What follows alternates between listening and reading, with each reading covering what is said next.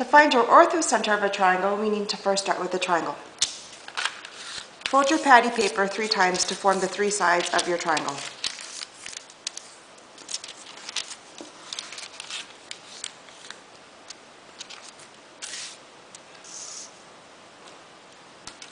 Trace the sides of your triangle.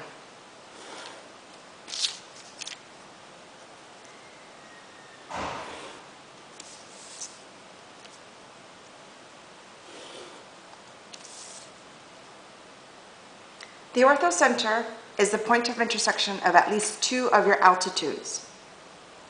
To find an altitude, select a base, being one of the sides of the triangle. Let's choose this side to be our base. The opposite vertex is located here. The altitude that we're going to form is going to go through the opposite vertex. What we're going to do is fold this line onto itself so that the crease goes through the opposite vertex.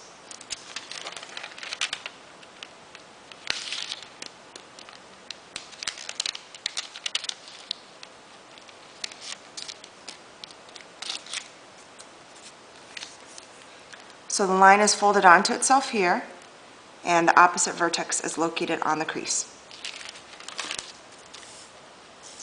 Mark your altitude.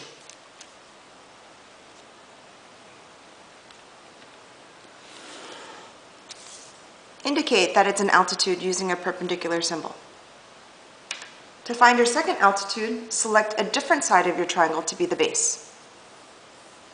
To find the altitude, we'll need to use the opposite vertex.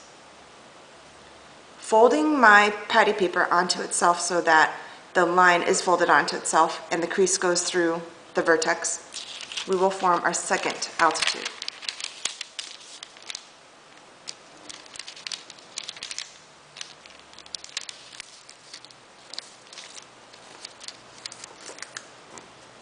The line folds onto itself here.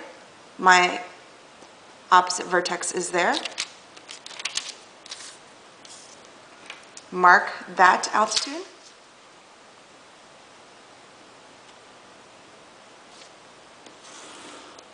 Indicate that it's an altitude using a perpendicular symbol. The point of intersection of those 2 altitudes is the orthocenter.